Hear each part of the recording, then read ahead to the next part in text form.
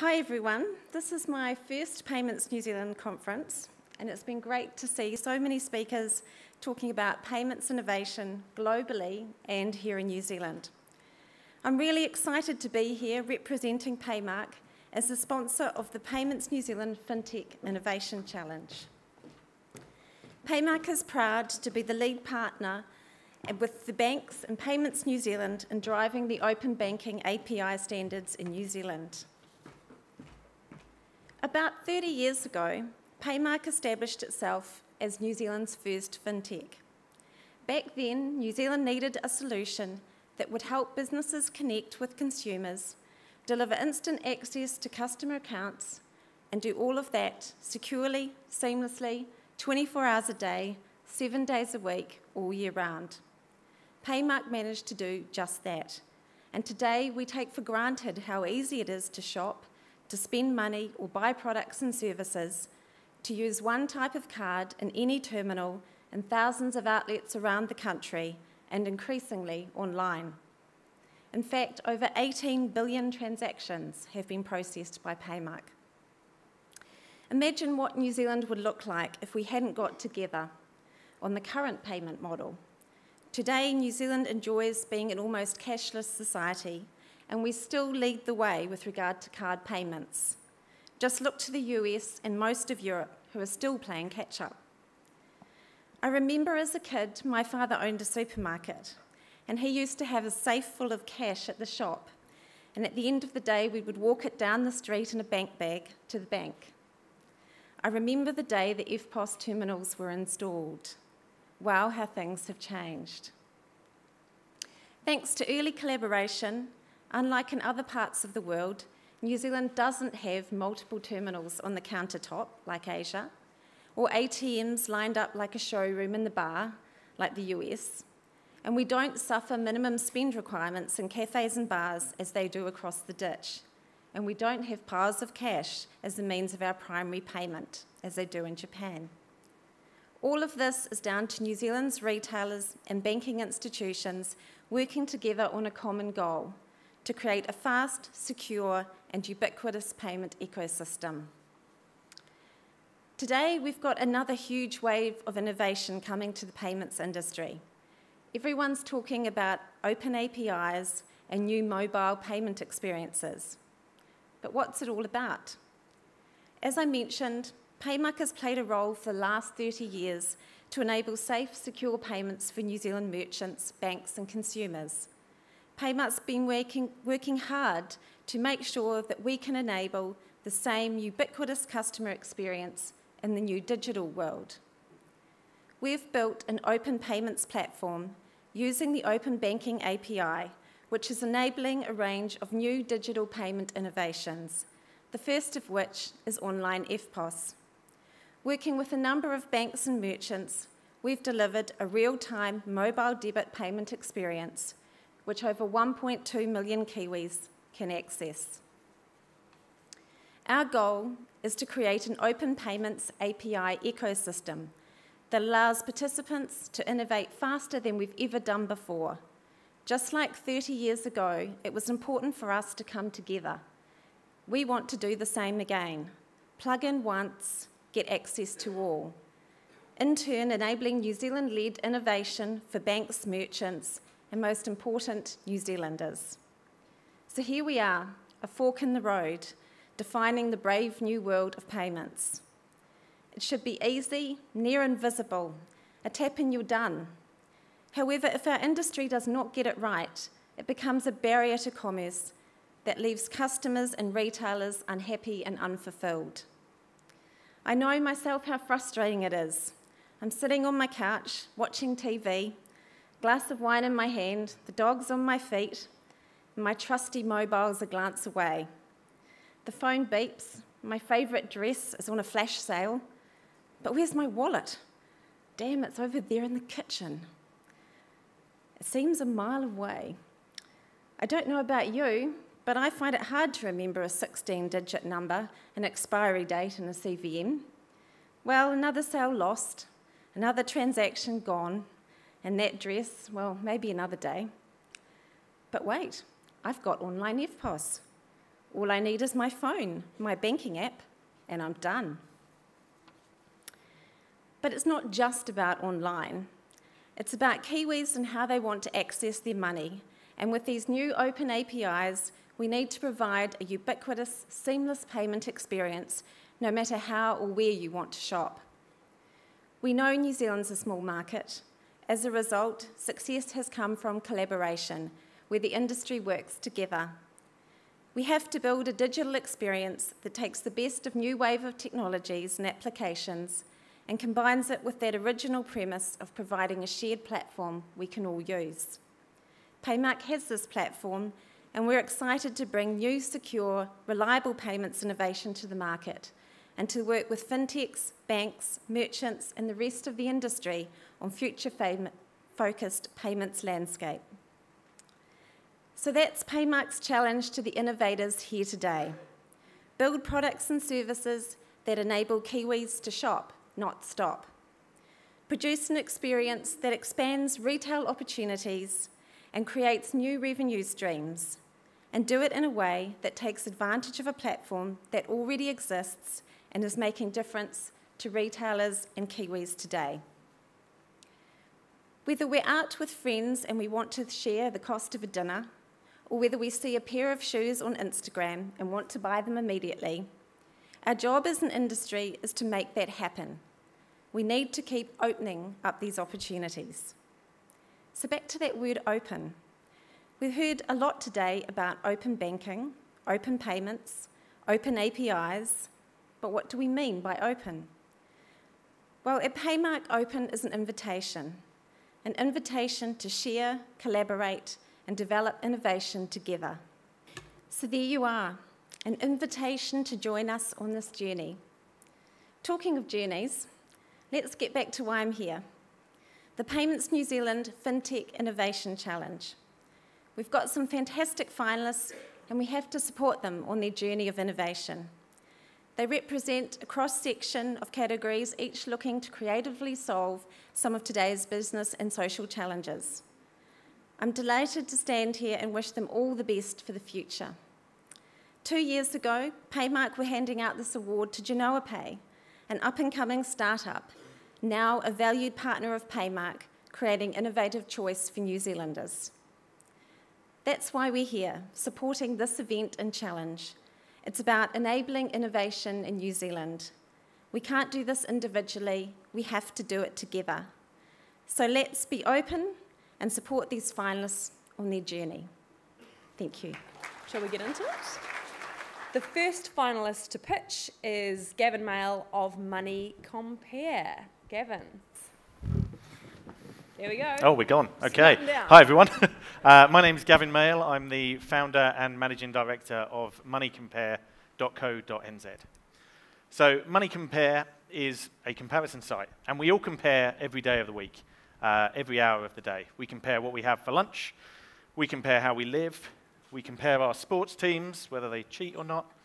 We compare money, and we compare all aspects of money.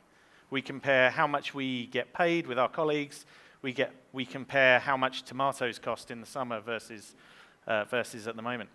And we compare financial products and financial interest rates and all aspects of the important decision points within a financial product. But that's tricky for the everyday consumer. So obviously everyone in this room is a bit more au fait with finance than the majority of the Kiwi population. And there are thousands of different financial products from hundreds of different financial service providers. And so we're there to sort of help them out. And that is exactly where MoneyCompare comes in. So we're going to list and compare thousands of different financial products from all of those different hundreds of financial service providers. And we're going to give the information and the data points for those consumers that they will need to help them find the best financial products for their particular needs. And MoneyCompare is the next cab off the rank from the team at NZ Compare. So we've already built and launched Broadband Compare and Power Compare. And MoneyCompare is going to be what we believe the biggest aspect of that family of sites. So how does it work? Well, MoneyCompare is pretty simple.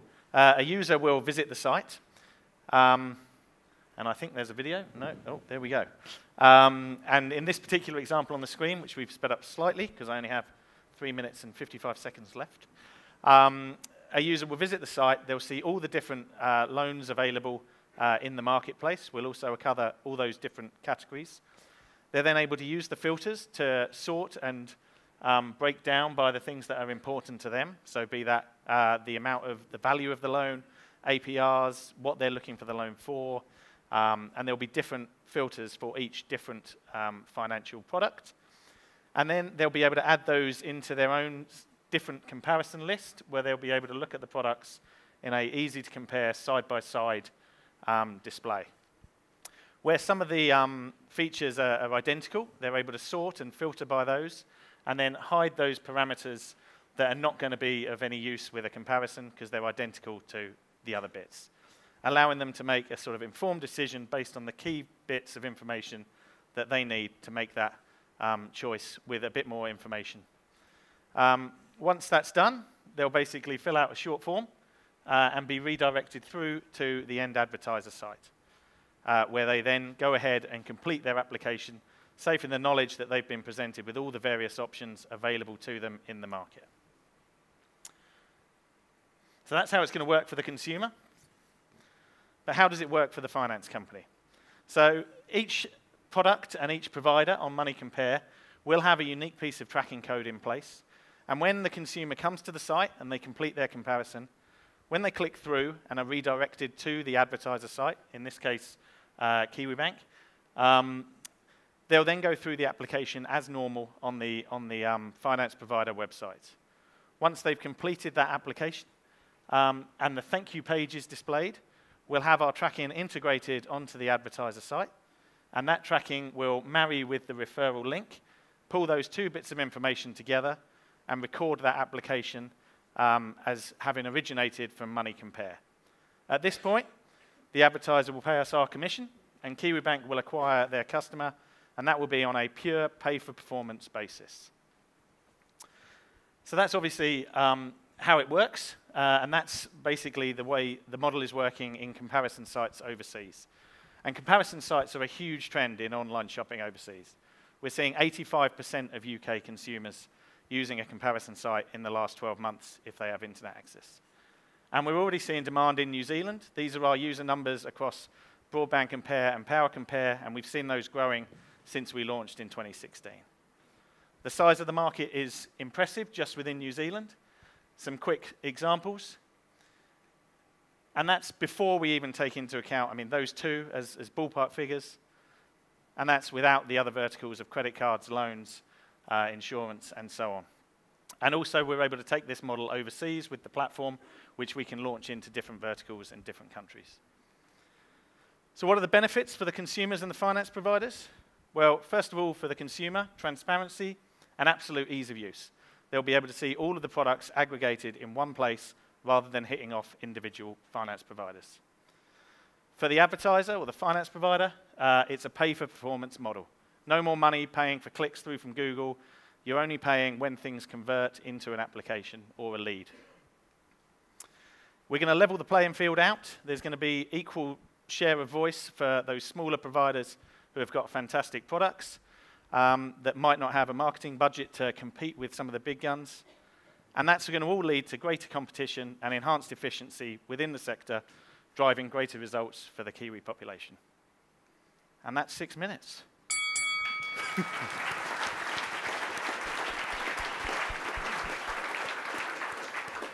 All right, 4 minutes on the clock, please. Over to you, judges. Well done, Gavin. Is the mic on? Yep. Well done. Very good. Thank you. A couple of quick questions. What's your competitive advantage in the differentiation, that you have? And a bit of a 90-degree to that. Do you have to, and if so, how do you protect or provide for user privacy, given you've got both sides of the equation on the business side and on the consumer side? Cool, perfect. So on the consumer using the site, I'll answer privacy first of all. So we won't actually take any of the application details ourselves. We won't be handling that process. That will all be on the actual finance provider's website, so all of that information will be handled in their usual website environment. We'll be taking terms and conditions and privacy opt-in for the short form that we request, so the name, address, and telephone number, and so on. And with regards to competitive advantage, we think really it's the usability of our sites, and in conjunction with those other verticals that we've got under broadband and power, we're hoping that NZCompare, or not hoping, it will, NZCompare will basically be the #1 sort of trusted source of consumer information aggregated into one site. Very useful service you're working towards and Thank you. Providing transparency. My question would be around what challenges do you foresee in taking this model to a vertical market abroad? So thank you. So the challenge into going overseas, obviously the bigger sectors, so some of those overseas countries, so UK and US, already very established competitors in there. Over the ditch is probably our easiest expansion. And Australia has a number of comparison sites at the moment, but they're sort of like the first tranche of comparison sites. They're not really the most easy to use and user-friendly. And so we're sort of approaching it much more from the consumer site than from almost the lead funnel scenario that some of those sites there have at the moment. And it's all about, for us, gathering all the information for all of the providers, whether they're partners with us or not. And we'll list everybody on the site. All of that information will be there.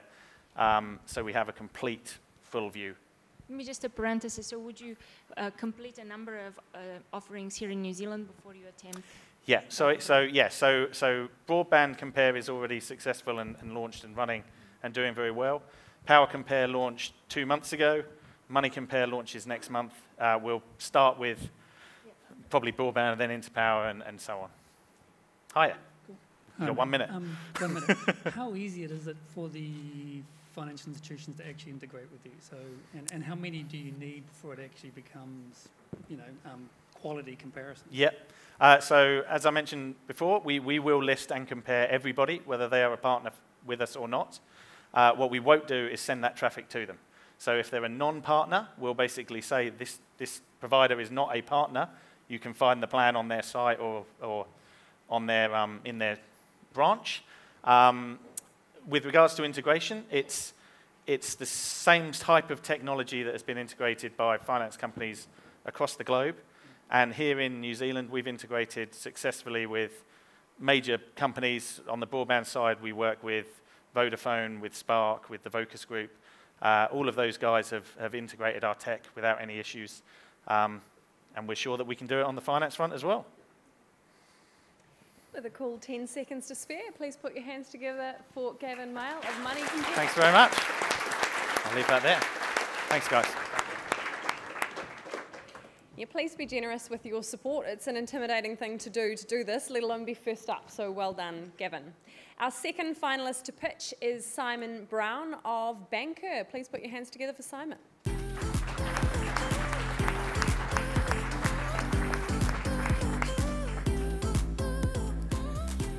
All right, 6 minutes on the clock, please. Good afternoon, everyone. My name's Simon, and I'm part of the team at Banqer.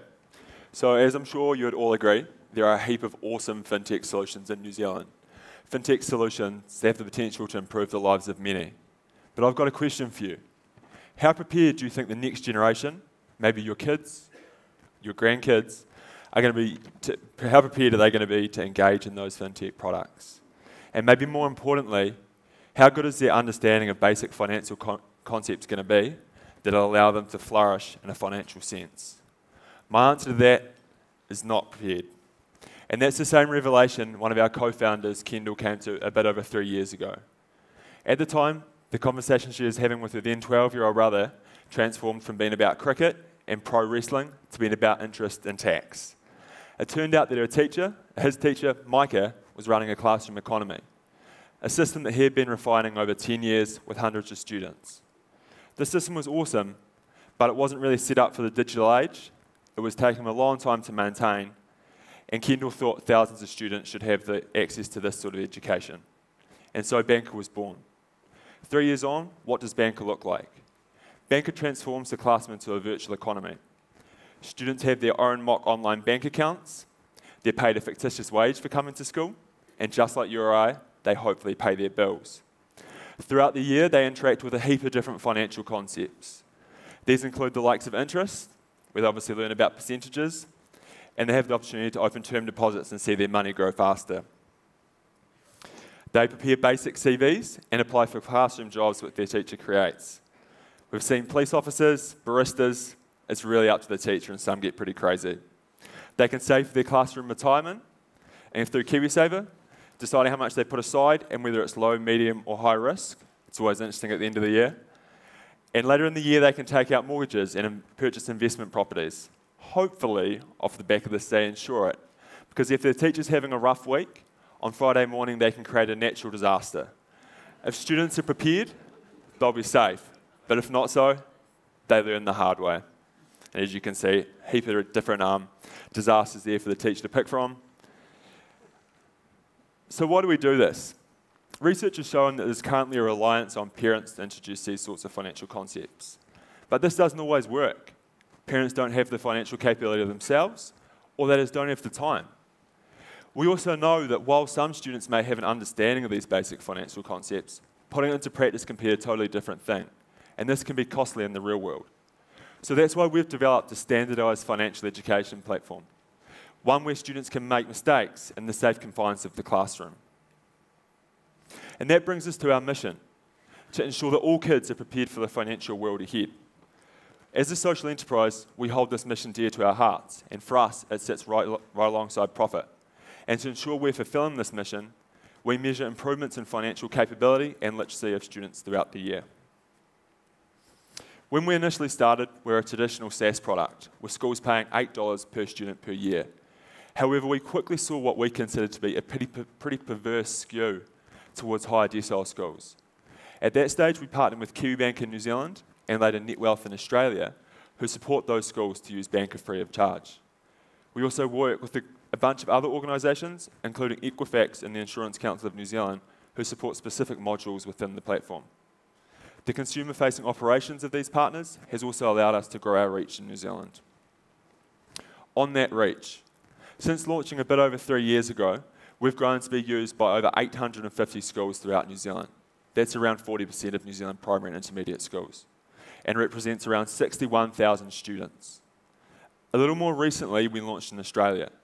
There, we've been grown to be used by over 7,500 students. Due to the online nature of our platform, schools can access this in the most remote parts of the country. And we have schools in the south that are Waka and in the north using the platform. So what does the future look like for Banqer? For us, it's about continuing to deepen and broaden our social impact. Deepening our social impact in the sense that we want this education to be accessible to all. And we're currently working with Select Kuta and iwi around a Te Reo Māori translation and contextualisation. And we hope to launch that in the coming months.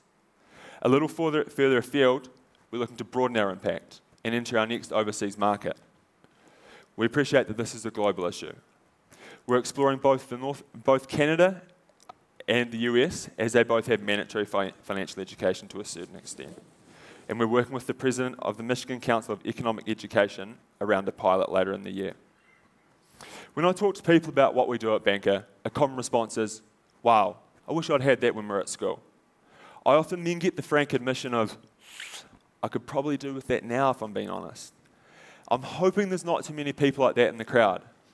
But if there's anyone having that comment, I've got a couple of people who I want to share a little advice with you. A couple of people who I believe, thanks to the financial education they have in their classroom each day, are going to be well prepared to engage in fintech products. And people who are going to be well in control of their financial futures. Anyway, enough from me, over to them. Term deposit is when you lock your money away. Oh. Term deposit is when you lock your money away for a long period of time and you earn more interest. Insurance is a way to protect your house and help you pay it off when a disaster hits. KiwiSaver is an investment fund where you can save money for retirement.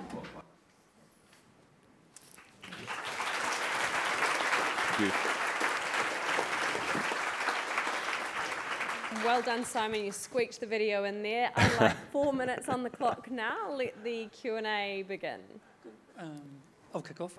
Thank you. Great presentation and a great idea. Obviously, education's changing. How easy is it to add in other modules to other courses?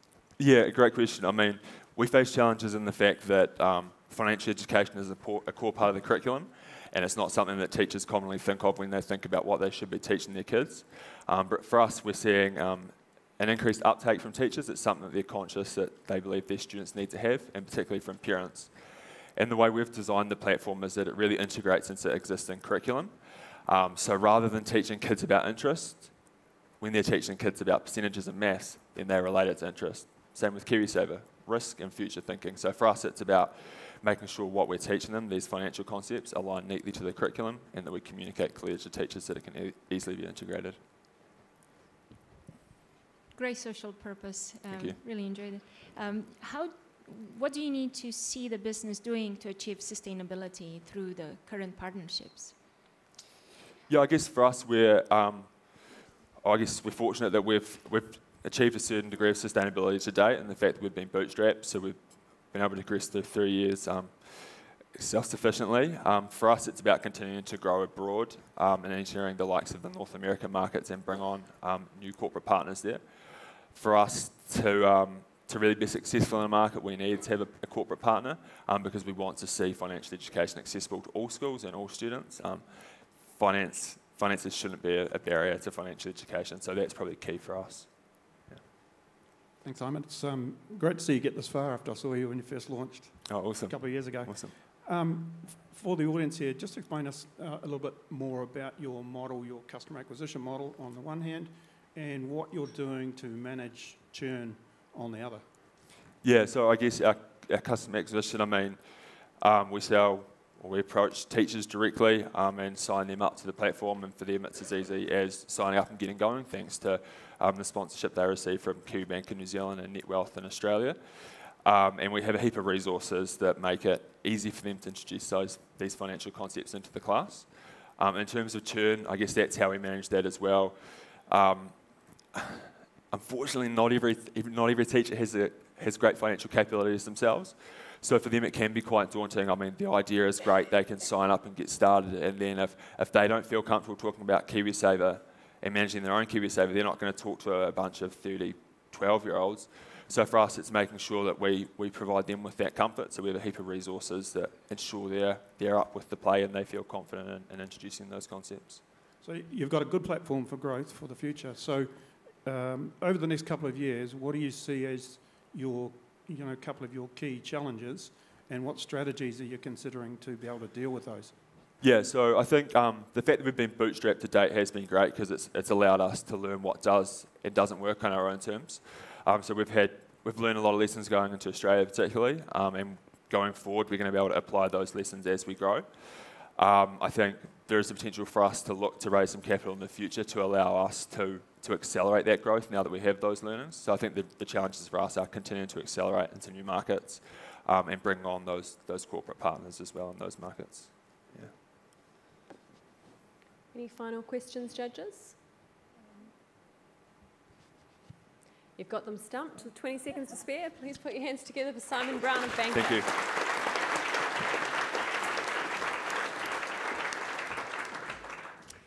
All right, our third finalist to pitch is John Pamalis of Bosspac. Welcome, John. Good luck. Put your hands, yes.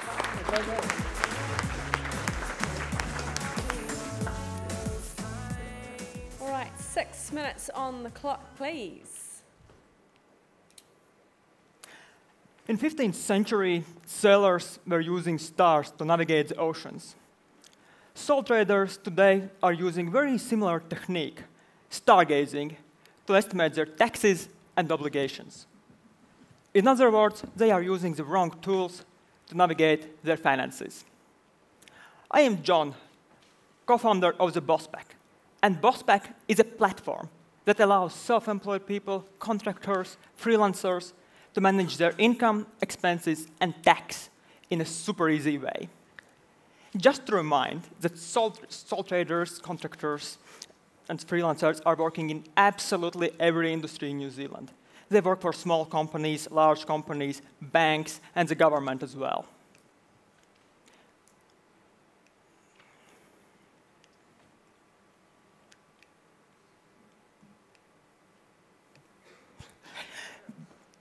Did you know that sole traders have to comply and have to tick all the same compliance boxes as a small business?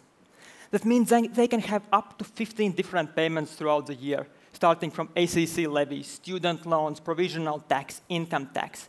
And this system works if you have a finance team, but we are talking about sole traders. And there are 700,000 of them out here in New Zealand. And 35% of them receive unexpected tax bills in the first 2 years. And because of that, they just don't know what's coming up. And 66% are out of the business in the first 5 years.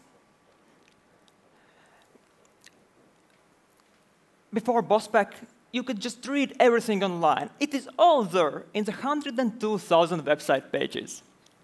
Good luck to figure out what you really need to do next, especially if you don't know what you are looking for. So Bosspac is here to help. Bosspac is for the smallest ones that loves to do things themselves. It doesn't really require any accounting prior knowledge, and you can be first-time contractor or already well-seasoned. If you want something more, then there are other solutions, accountants, other platforms, but we are for the small ones. Probably you're asking, how does it work? So first of all, you're answering some simple questions, and you just have to select from the options. It is hard to press something wrong.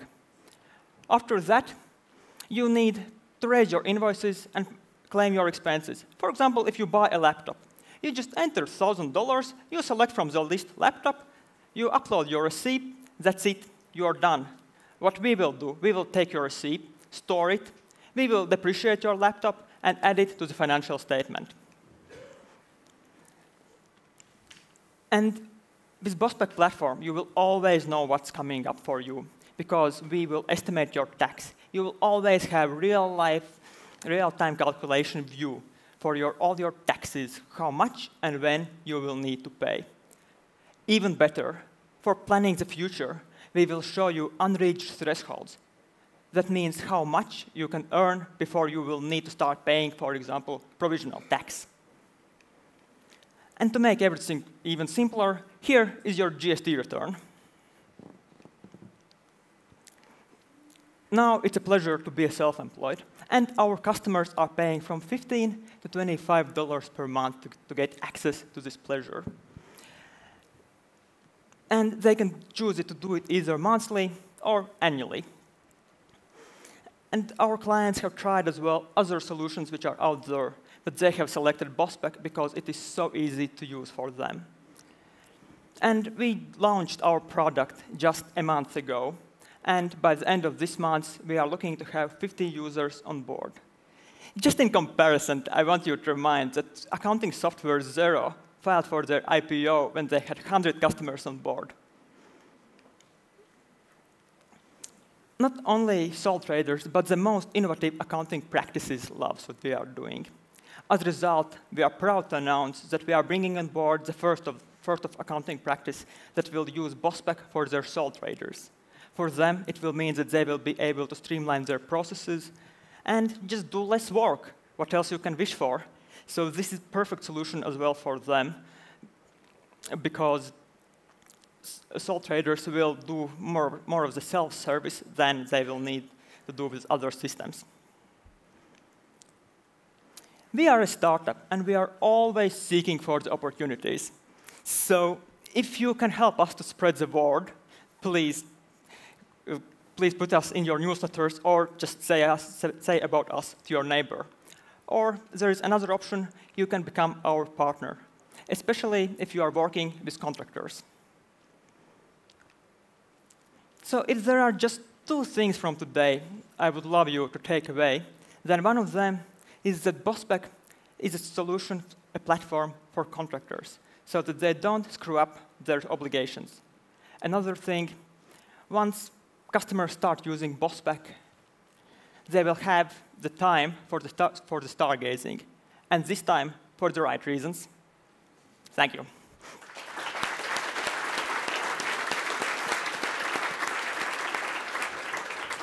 Well done, John. 4 minutes on the clock, please, and I will throw you to the mercy of the judges. Hey, John, congratulations on the presentation. Give me a sense, how do you acquire customers so far, of the ones you've acquired, and how do you position Bosspac against the other accounting providers out there who also look after compliance? So currently, most of the other platforms which are out there, they are built purely for accountants, and people are trying to upskill themselves actually to try to figure out what I need to do, what is debit, what is credit, and that is what we found quite confusing. Especially, we found it during our initial conversations with our potential clients. So we did a lot of customer research before we actually wrote the first line of code. And just to answer your question about customer acquisition, we are working on various ways how we can reach out. Initially, the plan was to go out and just market directly to the customers. But now, in these last literally few weeks, we have had more phone calls from the accounting practices and the bookkeepers who are actually very interested in the work we are doing and how they can integrate with us so we can actually help them to achieve and actually, at the end of the day, earn more by doing less. Very good, John. Very good. Two questions. One is, at the moment, is your model more partner-related as opposed to direct selling? So you want to go through accounting practices and bookkeepers? And secondly, from the feedback you're getting from your early adopter customers, are you hearing anything about needing to be partnered and integrated with accounting online programs like Xero and MYOB? So I'll start with the second one. Once we started this journey, we wanted to see how we can integrate with the platforms which are already out there. And we found that it is quite tricky to do it because all of them almost provide some kind of APIs, marketplaces. But if the platform, for example, provides 10 different capabilities, we can do just 3 things through the API. As a result, we decided to step back and look, hey, do we really want to do it now or wait for a while when it makes sense and other platforms out there have more matured? And what was the first one was? Yeah, that was the integration with the packages. I was also wondering what your go-to-market strategy was, whether it was more direct or more through channels. So initial plan was to go to the direct, but we feel that actually going through the partners gets much better market traction, at least currently. And our plan from now on is to use more this strategy and to test if it works. And if this responds better, then we will definitely go through the partners. And so we are now putting in place the partner programs so they can come on board and work with us as a partners, not only just the sole trader as such. Just a question about the data entry. So a lot of the accountancy practices and firms have displaced 80% of their data entry costs by doing data feeds and narration matching. Are the customers actually manually entering their data, or are you enabling data feeds from the banks? So what we found, what might be quite surprisingly, if we talk with accountants, then one of the first questions is, hey, where are my data feeds? Once we talk with these super small businesses, then the data feeds are not the top priority for them, especially once there is mom who is sitting at home earning 10K a year. She doesn't need the data feeds. So yeah, I guess that's the answer. That's my question. Well done. Thank you.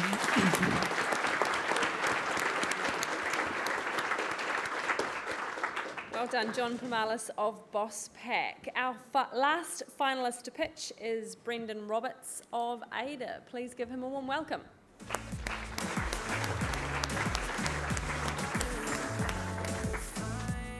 All right, I'll let you catch your breath. We'll put 6 minutes on the clock. Take your marks, go. Thank you. Hi, I'm Brendan. Pete's sitting over here. We're creating Ada, which is a digital assistant for small businesses. We passionately believe in small businesses being the underpin of a lot of the economies around the world. They employ a lot of people. They're very, very valuable to the economy. And we want to use AI to make small businesses a lot more successful. So before I talk about Ada and what it is that we're doing and how we're building it, I'll just give a bit of a changing scenery for you. So the evolution of UI, how we interact with our software is changing quickly. It used to be about characters, then it became about web and scale, needed to look a little bit prettier, then it became about mobile and touch, and now it's about voice. We've seen a lot of those trends through the conversations today. It's about natural language and a really, really natural way of consuming your software. A couple of key facts around voice. There's already 1 billion voice searches per month going on, and 50% of search will be done by voice by 2020, which is not too far away. So voice is growing really, really quickly. It's enabled by mobile, it's enabled by AI, it's enabled by the proliferation of data and IoT. And it's also a lot of the demand of customers, especially younger people coming through into the workplace. They're used to sending messages, used to using their mobiles, and used to consuming software in a slightly different way. So that being said, what we're targeting is small businesses.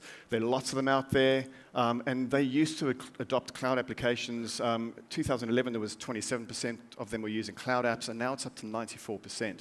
That's important because all of those cloud apps have a lot of data, and that data is available through APIs, and we're partnering with a lot of those cloud apps to get data. What AI needs is data.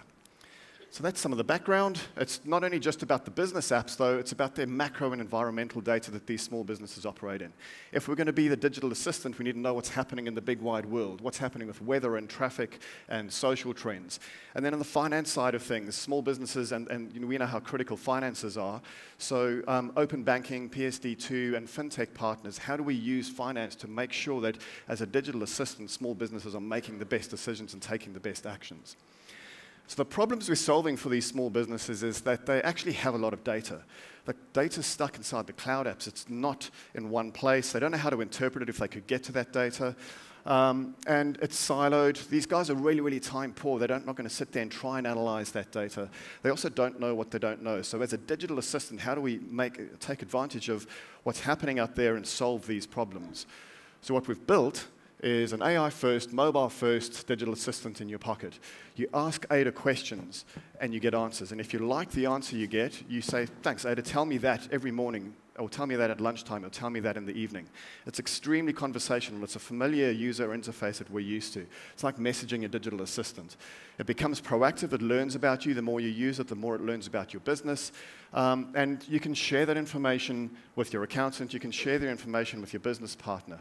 So you can also learn more information about how your business is performing. Ada will start to look at your data and tell you things you might not have thought to ask. You can see at the bottom there are a bunch of apps. We have conversation starters. If you connect those apps and you tap on them, these are the kinds of questions you should be asking. So we help educate these small businesses on what they should be asking to make better business decisions and how to take actions. It's about financial information, but as you can see, they're also social media or accounting or non-financial information. But let's go for a live demo with Alexa. It could also be a little bit about voice. Alexa, open Ada. Welcome to Ada, the digital assistant for your small business. Ask me about your financial, marketing, operational, or people data, or even external data that may help you. What is my cash position? Would you like this for the next 7 days or next month? Next 7 days. You have $5,450 in the bank with $8,750 due to be paid and $0 owed from customers. Would you like to know more about the payments due? Yes, please. You have 2 payments due this week, $3,500 to Dexibit and $5,250 to Paymark. Would you like to defer one or arrange a short-term overdraft? Defer the payment to Paymark.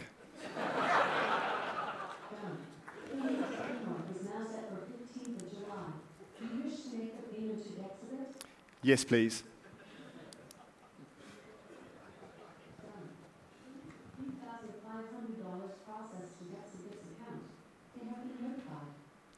So you can imagine doing that while you're driving in your car, or if you've got Alexa in your home, or Google Assistant in your home. Ada will be wherever you are using voice. So how it works, just quickly on the left-hand side, if you're a retailer, those are the different apps you might use, the data from the big white world, your social, your point of sale, Paymark, Shopify, your accounting app. Our job is to make sense of that data and be that digital assistant to help small businesses understand exactly what's going on from all their different data sources and to take the right actions to help them become more successful. We are a partnering business. We're going to partner with telcos and banks and accounting and advisory firms, but also partnering with a lot of those tech companies out there and trying to work with them to really add value to their small business customers. And yes, we're launching in New Zealand, but we've got a global view from day one. We want to get out into the UK and to Europe. We want to get out into Australia, but mainly also into the US, where there's a lot of opportunity. And so although we're small and we're New Zealand born, we're looking at the globe. So that's Ada in a nutshell, talking fast. Peter and I are around, so come and say hi afterwards. We're looking to advantage to, we want to be the small business digital assistant. So thank you very much.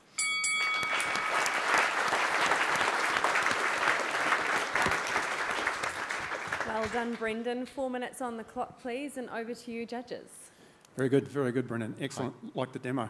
Thank you. Obviously, pretty high-tech back end. Yeah. I'm interested to know what do you think your competitive edge is, and have you got any plans or capability in IP protection? Yeah, so we have, in the IP protection side of things, we are building out, underneath the natural language processing side of things, we're building out a conversation management platform. So that helps us understand the language of small business and to retain the context and understand what happens when small businesses are asking certain questions. We also have a lot of our algorithms and our data scientists are working on the algorithms to really understand small business data and serve that up. So that's the IP side of it.